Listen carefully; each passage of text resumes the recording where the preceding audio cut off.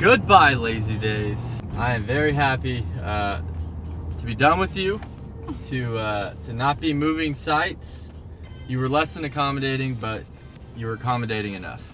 Next year we'll come with a plan, a reservation, so that we don't have to depend on you helping us. Oh my gosh, that was so negative.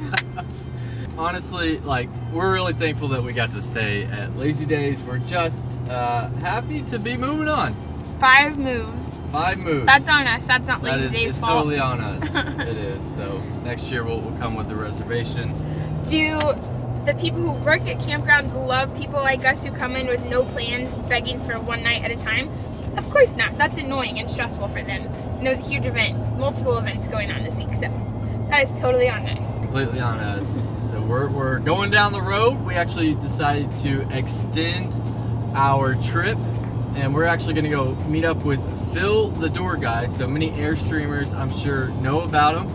If you don't, you're going to know a little bit more about him soon, because we have an issue with our deadbolt, and we connected with him and he offered to help. So we're going to meet up with him and get our door fixed.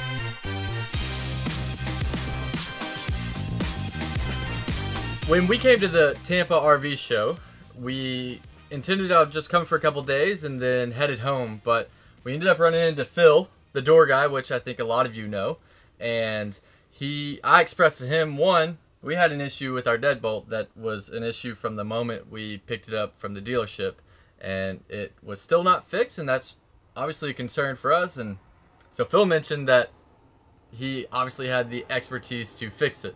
So we ended up, because we were in the same area, able to meet up, and he's actually going to fix it right now.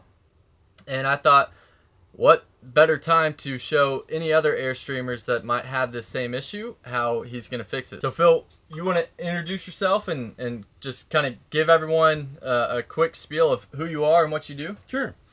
Well, I'm Phil. My last name's Enoch.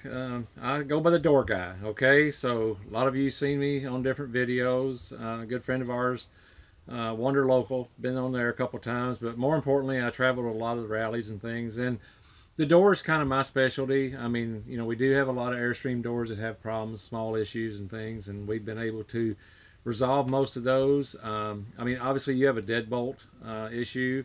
We know exactly what's wrong with it. We're going to be able to fix it, but we're just going to kind of do a small tutorial as we go through as to what it takes to fix it, and it maybe help some of the Airstream owners out there if they don't understand the process. You can buy a new one and put in there, but once we finish with yours, it will be just as good as a new one. There's really no need to spend the money if you're a little bit handy.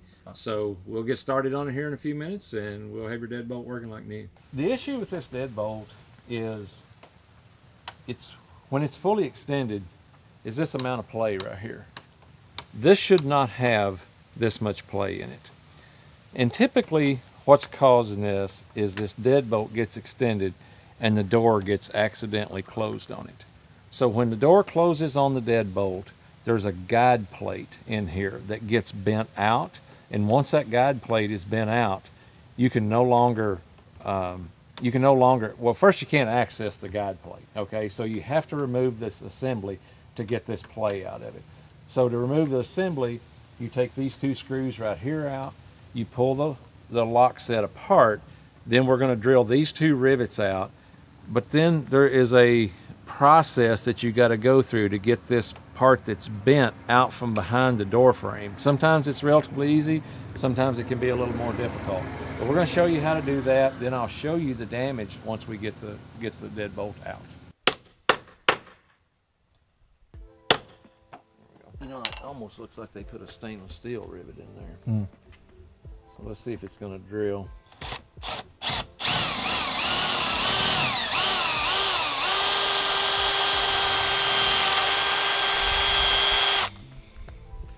They did. They put a stainless steel rivet. Oh man. There, we broke that one, so that's good. There it goes. There we go. Now we're just going to loosen these screws over here, take them out.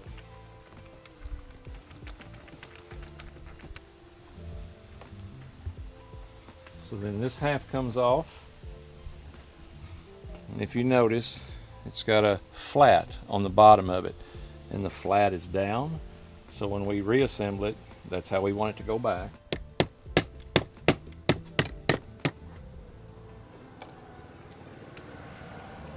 So this is the part where the plate is bent back behind the door frame, and I can see it in there. Let me get a different tool here. There we go. There we go. So to further show what the dilemma is there, so these two little arms right here, as you can see, are no longer in place here. This is the guide pin that I was talking about, or the guide plate. You can see how it's opened up and separated from the deadbolt.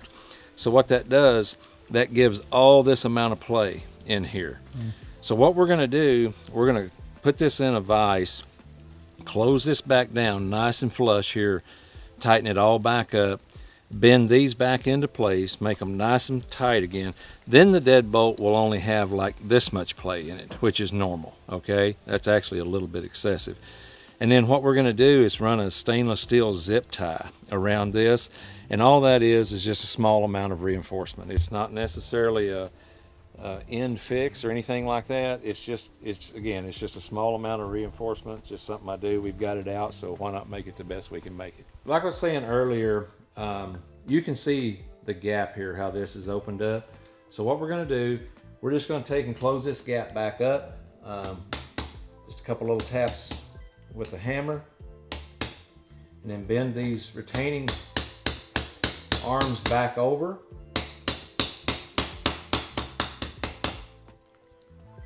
Now if you notice, there's no gap any longer, and all the play is gone out of the deadbolt.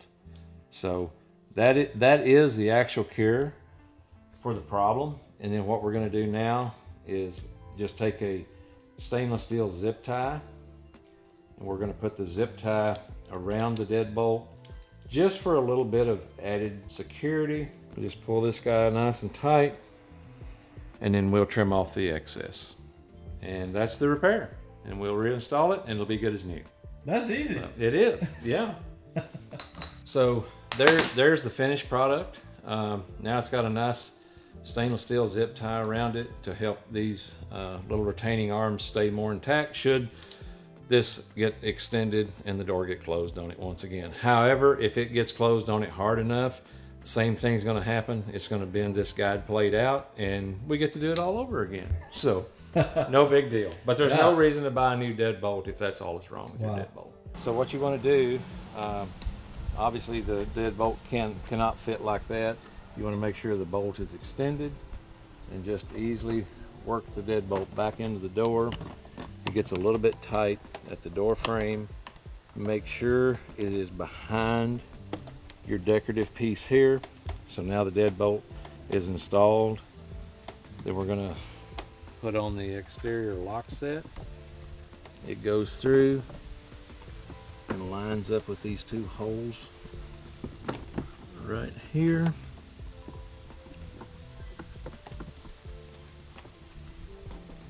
It takes a minute sometimes to get it to match up.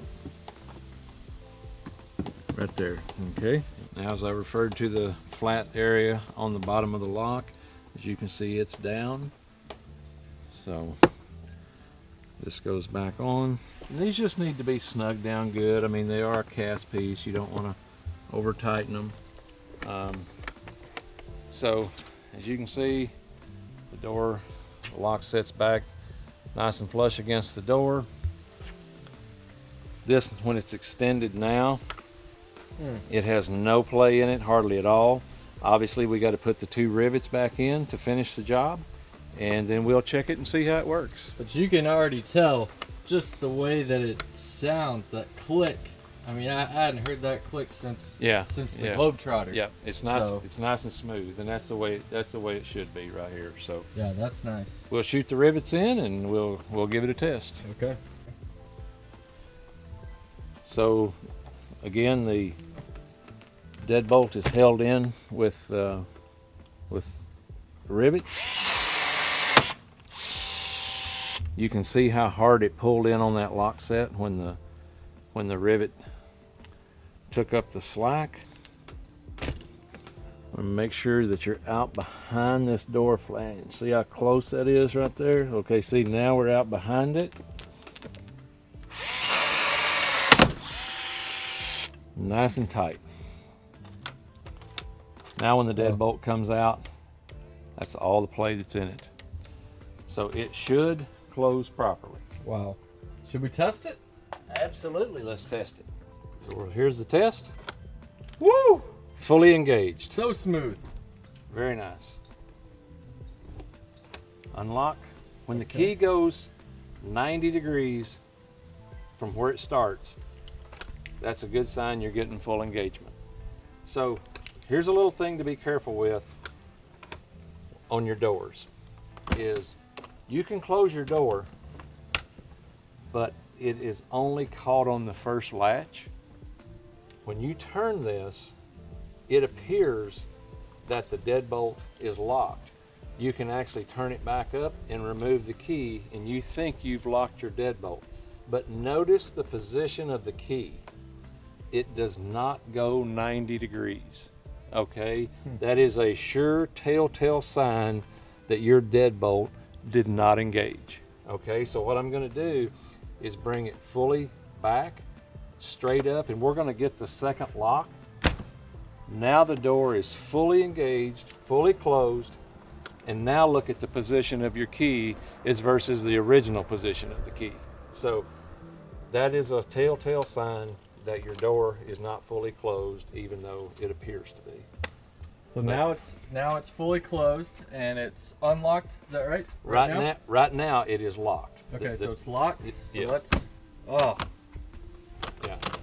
So then you relatch it, unlock it, and the door's open. And it should function the same for you from the inside. You shouldn't have to put your shoulder against the door or your knee against the door. It should take no pressure. If your door's working properly, like this one, you should close it, lock it, and be done. It is literally that simple when everything's working like it should. You know, but if you're having to shoulder your door or put some additional pressure against it or whatever, that's not what you want, okay? So, but again, pay attention to your key, 90 degrees on the unlock, 90 degrees on the lock. Well, I'll tell you what, that feels really good to finally have our deadbolt. We were just having a conversation the other day about how they drove past someone whose door had flown wide open going down the highway. So without that deadbolt, that was certainly an option for us too. So, you know, on top of that, just general safety as a whole. Absolutely. It feels really good to finally have that fixed. So thank you a lot. My pleasure. My pleasure. Thank you. Yep.